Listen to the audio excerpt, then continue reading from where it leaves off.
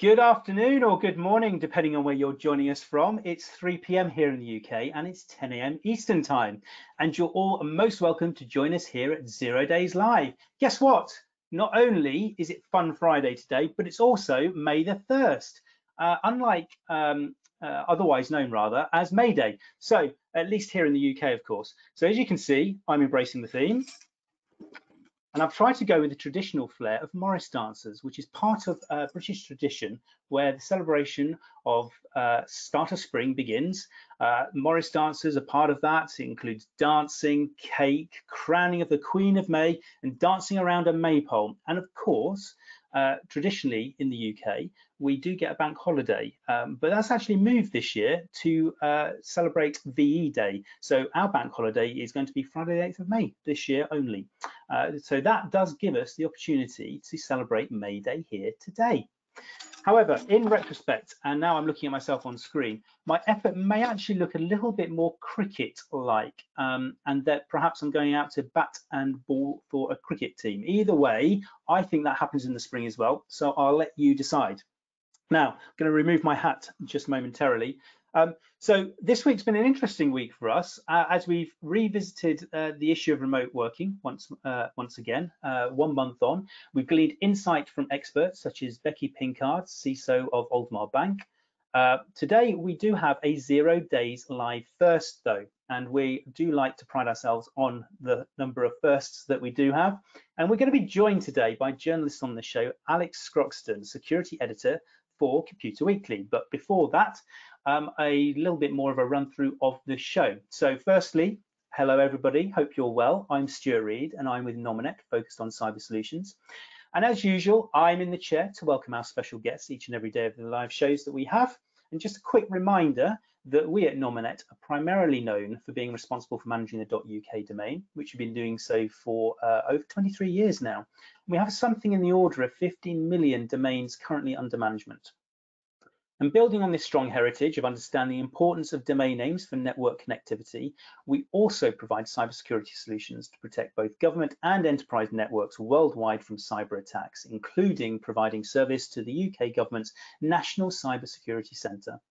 And ensuring people are able to be connected, included and secure is at the heart of what we do at Nominet.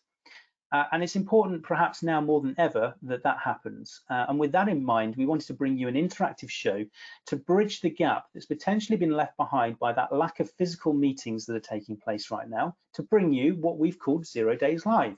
And it's for everyone with an interest in or from within cybersecurity.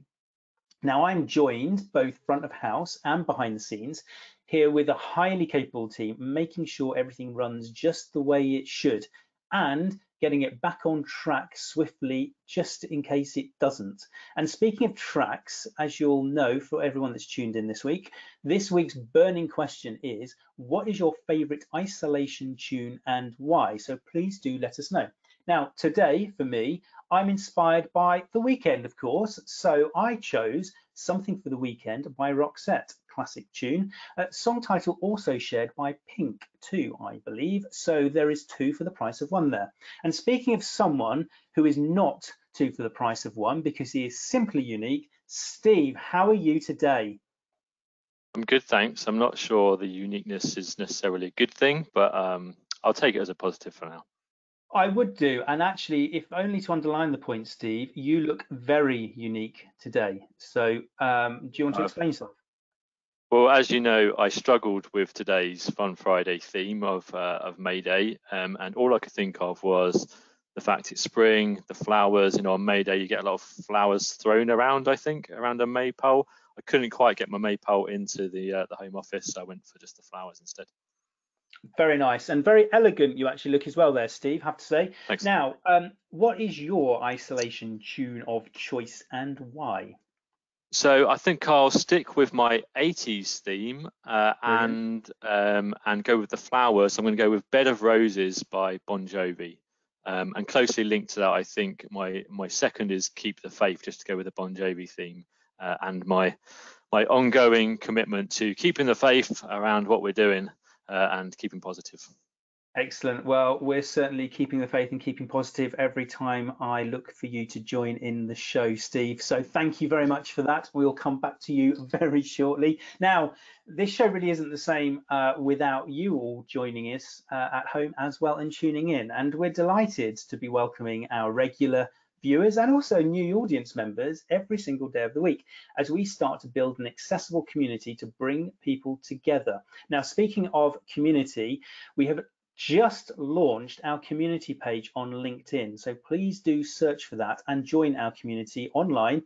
That will be available 24/7. So anything that you want to participate into that, you're very welcome to do so. So the point of our show, of course, is to hear from others in the industry, bring people together, and of course interject some good humor along the way. And with that in mind, we do cover a lot of important subjects here at Zero Days Live, but we make sure that we don't take ourselves too seriously either, especially not on a Fun Friday. So as a quick reminder, each of our 30-minute or so shows, we are absolutely and completely live each and every day. And as such, there is bound to be some mild blips along the way, and we've experienced some of those in the last 20+ shows that we've already done. But when they do happen, we just hope you agree they're part of the reason that you tune in to see us every day. And please do get involved in the show as well. It's your show as well. So if during today's webcast or any of the live shows that you join, you want to ask a question or give comment, please do so using the console on your screen, and we'll read them out during today's webcast. Kerry, who usually reads out our webcasts, where are you today? Hello, Stuart. I'm here. Wow, it looks like we've got the Queen of Mayday sitting there before us, or is it Pocahontas? I'm not quite sure. I think it's a little bit more Harley Quinn maybe than Mayday, but yeah. Excellent. Well, brilliant effort. I'm glad that you added the sound effects for us all as well. That got us right into the mood of Mayday here. So, Kerry, what is your favourite isolation tune today and why? So I'm ending the week. It's Fun Friday. It's on a high. So it's got to be Shakira, Hips Don't Lie, which gets everybody onto the dance floor. Excellent, very upbeat, very tuneful, and certainly since today's all about dancing as well, because it's May Day, perfect choice. So thank you very much. And everyone tuning in, please do let us know what your tunes are and we'll read them out during today's show. Simply type your questions or comments into the console on your screen. And while I remember, just another quick shout out, we are doing a compilation of clips from our listeners to say what they like about the show. So that we can put that onto social media. So please do get involved, be as creative as you like. Simply take a 5 minute, if you wish, or 5-second clip on your smartphone and send it along to us at marketing@nominetcyber.com. We'll compile them all and let you know when it goes live. Now, as I mentioned a few moments ago, we are lucky enough today to be joined by one of our Zero Days firsts. A journalist from Computer Weekly. It's Alex Scroxton. So welcome to the show. Alex, how are you today? It worked. It did. There was a slight delay. There was a slight delay there while I clicked the button, but as you said, Stuart, live TV. I'm very well, thank you. I'm joined by a small sheep. Excellent, brilliant choice, because obviously lambs, spring, very, very close association there. Good to have you with us today, Alex. So thanks for inviting me. How are you on May Day today? You feeling good? Yes, it's the sun's out here in South London at the minute. Wasn't earlier, but yeah, excellent. Things aren't too bad. Well, you can never tell the weather, but it is spring and we're all upbeat in our mood. So we do have a bit of a tradition for our Fun Friday guests. We'll get to that in just a second, but I do want to know what your isolation tune of choice is first, Alex. I picked purely because I keep hearing it everywhere at the minute. Every time I turn on the radio, it seems to be on a song called "This Is Real Life" by Blossoms from Stockport, which is also quite a spring-appropriate band. Excellent, good. Well, I'm glad that we're all keeping the theme today, so thank you for sharing that with us, Alex. Now, talking of themes, as I mentioned a moment ago, for all of our Fun Friday guests, we do have a bit of a tradition that's emerging, which is all about what socks you're wearing. So what we did earlier is we compiled the socks that each of us are wearing today, including yours, Alex, and they should be on screen. They were briefly on screen. They should be coming back. There we go. There are 4 pairs of socks there, and what we'd like to do is ask our guests for today to identify whose socks is whose. So clearly you've got a bit of an advantage because of one of those 4 pairs is your own, so you should be able to get that one. But the others, let's start left to right. From the left, from my left, yep. Indeed. I think I am going to say the yellow ones are Steve's. I know the boring. Are they yours? They're mine. Ah, with the wrong. theme. I thought they were Morris Dancer-esque. So Morris I went Dancer with socks. Oh yeah, I see second it clearly pair, now. then. I know that the boring Marks and Spencer's grey ones are mine because I have very boring taste in socks, if not t-shirts. I can't say that you've got boring taste in t-shirts, but what I can say is obviously other grey socks vendors are available. So the third pair then, whose are they? The third pair, since I was wrong on the first one, I'm going to say the third pair of Steve's. Correct. Well done, which can only mean 1 pair of socks left. Who could they be? And the fourth pair must, by process of elimination, if nothing else, be Kerry's. Excellent. Well done. Good.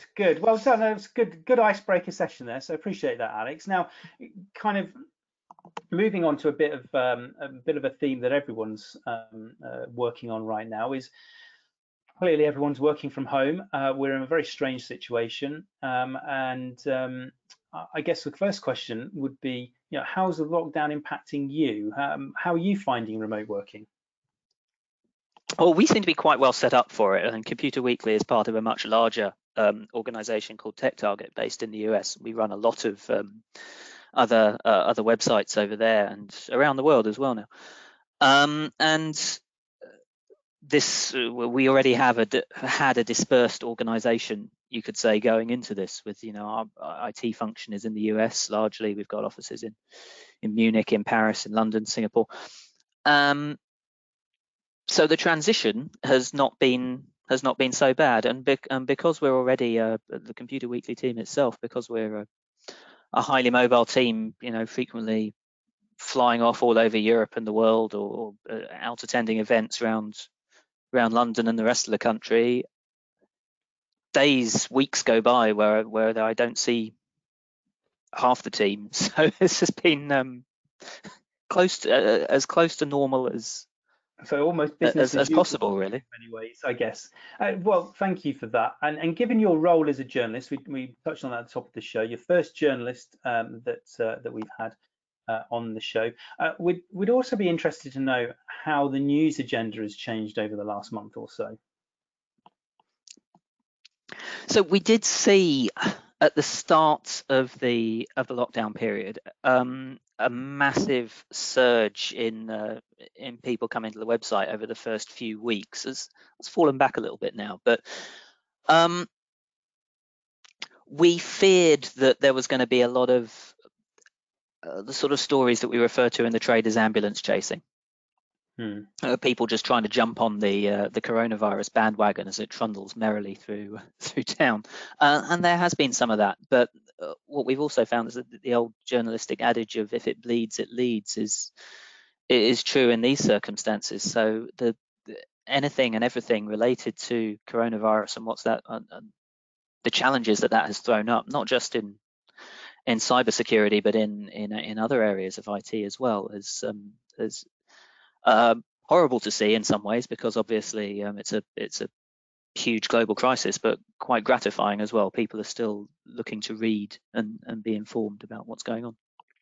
And with all of the kind of the news stories that are kind of bubbling through and emerging, particularly as you mentioned, in light of what the current situation is with COVID-19, what stories do you think are really cutting through with readers? Where do you see that people are reading more about, and therefore, I don't know, potentially more worried about at the moment? For me, it has been anything and everything to do with Zoom. We caught a couple of stories quite early on when I think someone found a couple of researchers found some 0 days in Zoom, which were promptly fixed. And to Zoom's credit, they've been doing sterling work in trying to clean house. I think they possibly didn't quite reckon with how quickly they were going to have to scale, which is why they've had so many problems. But as I said, anything and everything relating to that has been really cutting through. But beyond COVID-19, we've had some old favourites on the website recently, and the rest of the news agenda hasn't stopped. People are still reading content on the IR35 tax reforms. People are still reading our content about the sub-postmasters court victory and the ramifications of that as well.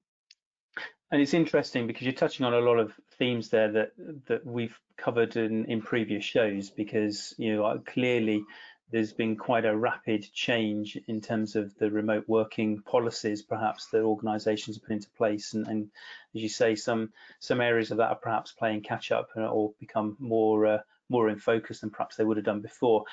Notice that we have Steve popped up on screen along with the lilies that are still well balanced on his ears. I can give him credit for that.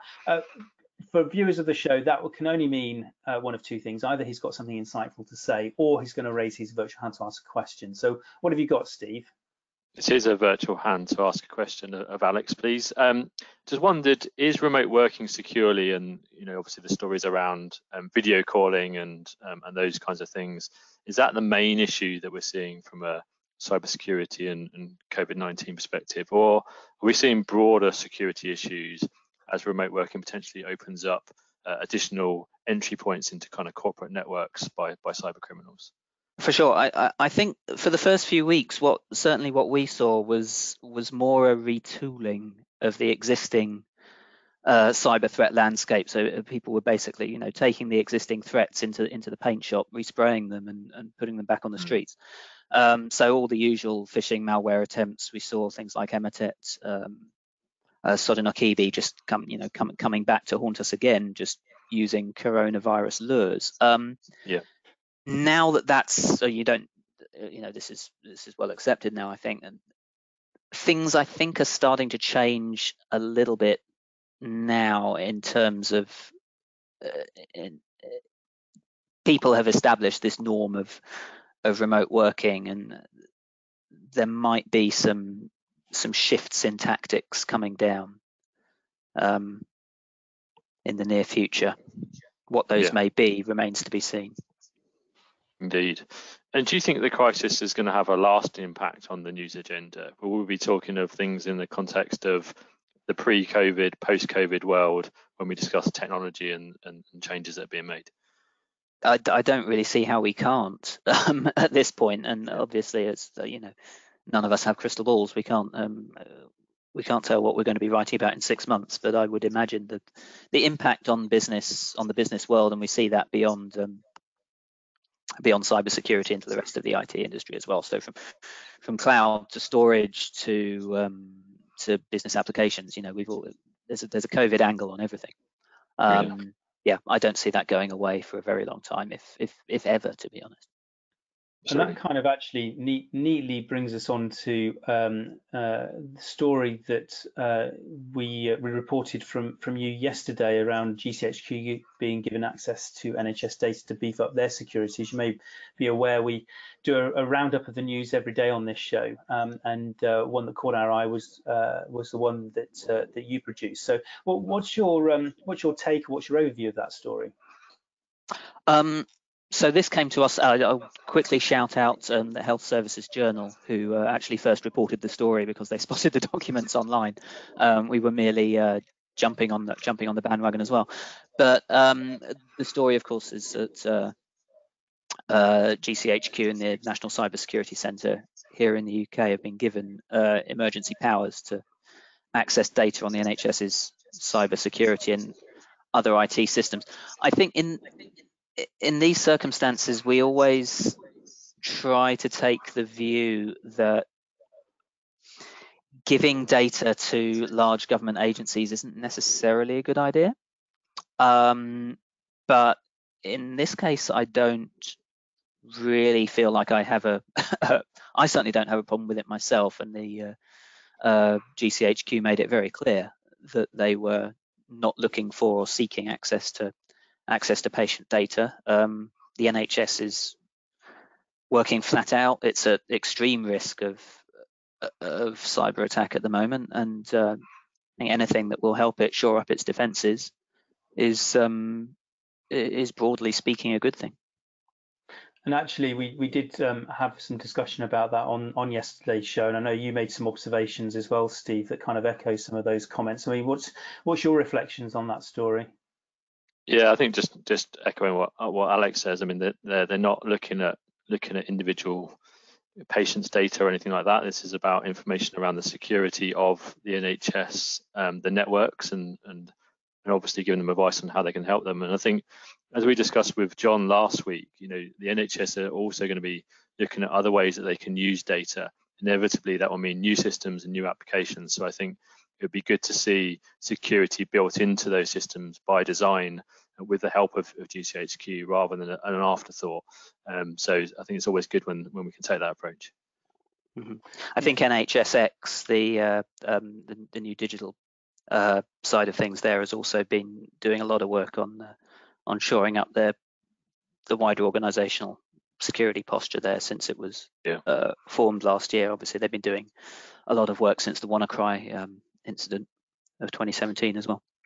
Yeah, absolutely. We spoke to John Noble, CBE, who's non-exec director there at NHS Digital last week. So he gave us a really good insight, actually, as to some of the work that's going on there to support the kind of the front line from an NHS perspective as well. So again, that was live last week, but it is on demand as well. So if people that tuning in now haven't seen that, then please do pick that up on demand, because some really interesting stuff that John was able to share with us. So thank you for that. Now, usually what we do at this point is we would have a bit of a wrap up of today's news agenda, but because we have our very own journalist in residence today, we thought that we'd do it a bit differently and ask you, Alex, whether there's any particular news headlines that caught your attention this week. I'm going to be shamelessly plugging Computer Weekly here. I'm afraid, because other IT magazines and websites are, of course, available. Two of our stories that caught my eye this week. My colleague, my managing editor, Cliff Saran, attended the annual Retail Expo conference this week, or rather, he attended it online as it's gone virtual, where he heard TV presenter and UCL professor Hannah Fry talking about the power of data, how mathematical models can plot a path out of lockdown. So she was discussing the infection rate, how to bring that down. One of the things that interested me in this story was the idea that remote working, such as we have it now, is probably going to have to go on for a lot longer than any of us can really quite comprehend. So you may be doing this for a few months more.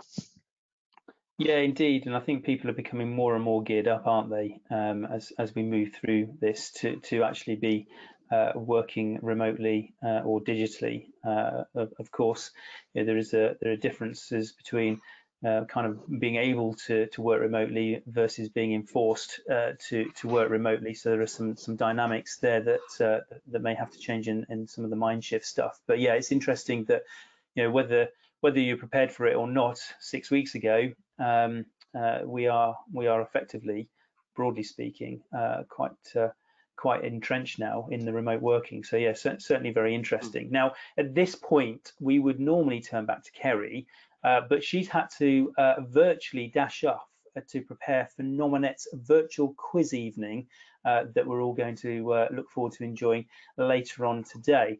So what I'll do instead is turn it back to Steve and see if we've had anything coming in from the audience. What have we got, Steve? Yeah, so we've got some questions coming in from the audience. The first one is around ransomware being in the news again. So Alex, have you seen any kind of increases in ransomware? So this is coming from John, and John's asking if ransomware's hitting the news even more than it has done previously, or if it's just, as you say, kind of in connection with kind of COVID-19 lures that's why it's hitting the headlines. You see, I'm not convinced that. Obviously, we see ransomware attacks all the time. That can be taken as read. I'm not convinced that the ones that are happening at this point in time are necessarily a result of COVID-19 related lures. Cyber criminals get into networks all the time, and they often spend upwards of 3 months moving around, finding what they can find, looking for soft targets, looking for other things that they can exploit before launching an attack. So we've been reporting a lot on May's ransomware group in the past few weeks, are highly active at the moment. But a lot of those infections will have happened weeks and weeks ago and only now be being uncovered. Yeah. My worry is that the amount of the sheer volume of COVID-19 lures that we have seen in the past few weeks, and the fact that people are working remotely on systems that are not necessarily secure in conditions where they're feeling stressed or anxious, that we will see an uptick in the next couple of months.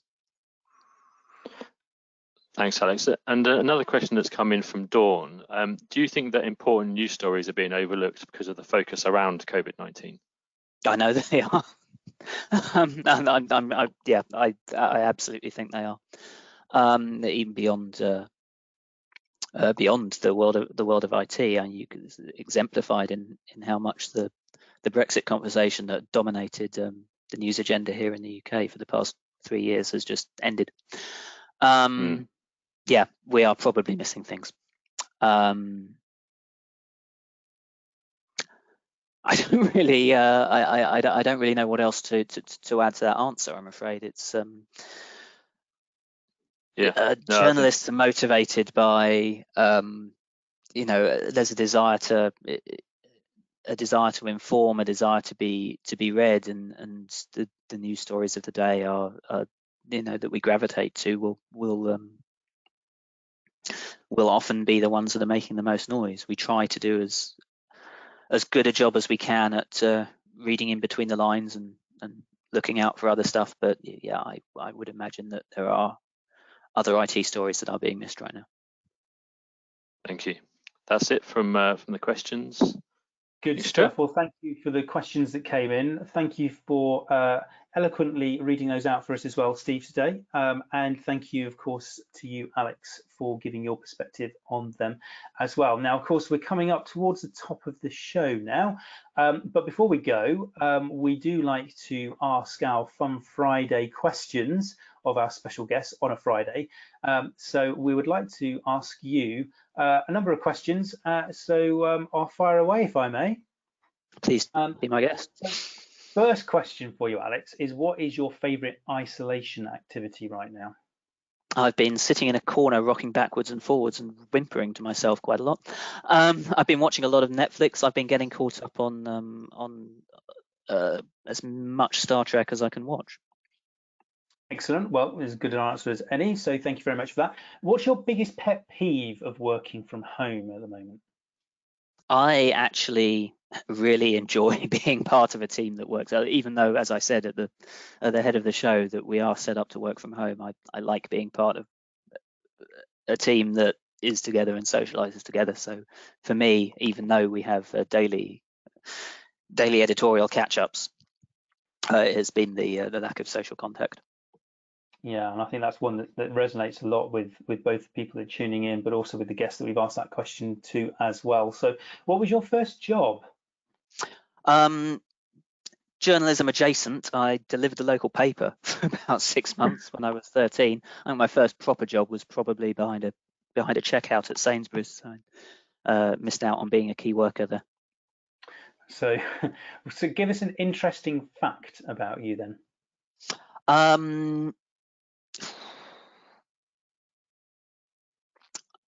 I nearly crashed a rowing boat into Steve Redgrave when I was 14. Got thoroughly yelled at by him. I can imagine so. And that, what a change of course of history that could have been if it had gone slightly taken precarious. out Britain's most decorated Olympian. Indeed, we could be asking all sorts of different questions now. So what was your first car? So I realised when you sent me these that this is a security question. You're not trying to fish me, are you? Well, so when we get to mother's maiden name and date of birth, then you know I'll you start need to worry, shall I? Yeah. So I was tempted to say it was a Bentley Continental, but that's not the case. It was in fact a G-Reg Royal Blue Ford Fiesta, which was so basic that it still had a choke. Indeed, for those that might remember that. And finally, Steve will remember that. And actually, since you popped up on screen, Steve, you may as well remind the audience what your first car was. It was a Hyundai Pony with fake blue leather seats. I believe it had a choke as well. I'm pretty sure it had a choke. Delightful. Did you ever flood the engine? All the time. All the time. But that wasn't the most important thing about your car, though, was it, Steve? No, I did, to make it look a bit more sleek. I put some masking tape down, some black tape down the centre as a go faster stripe, just because yeah, it looked pretty rubbish, to be honest. Well, I'm building an image of it, as I'm sure everyone at home is as well. Last question then for you, Alex, before we wrap up. What's your favourite piece of technology? I thought long and hard about this one because it was just a temptation to say my smartphone, because I'm not sure that it is, to be honest. My MacBook, without a doubt. It's been with me for 8 years. It's got no battery left. It's had several new plugs because the other ones all wore out. It's had a new hard drive. It's had it might not even be the same machine if I'm if I'm honest, but it's had so many things replaced and changed, but it's still going strong and 8 years old. I think it must be one of the oldest Apple devices still working. So I'll give it a little shout out. Thank you very much. Yeah, obviously other devices are available, but excellent. Thank you very much, Alex, for giving us not just your insights today around the important kind of current affairs and news that's going on, particularly around cyber, but also, of course, sharing with us the answers to our Fun Friday questions. So thank you very much for that. As I mentioned, it is now the top of the show. That is it for another whole week. Very special thanks to Alex Scroxton, who joins us from Computer Weekly as security editor there, and also to all of the other guests that we've crammed in this week as well, including Marilise de Villiers, Donna Leslie, Jim Rees, Becky Pinkard, John Banghart, to everybody here front of house and also behind the scenes at 0 Days Live, and of course to all of you for tuning in. And just a quick heads up for next week, it's another short week due to a Friday holiday in the UK, but we will still be cramming in lots of other guests. We will be meeting InfoSec partners, Cyberfort, SoftBank and BAE Systems. So please do join us then. In the meantime, have an excellent weekend and see you again soon. Thank you very much and goodbye.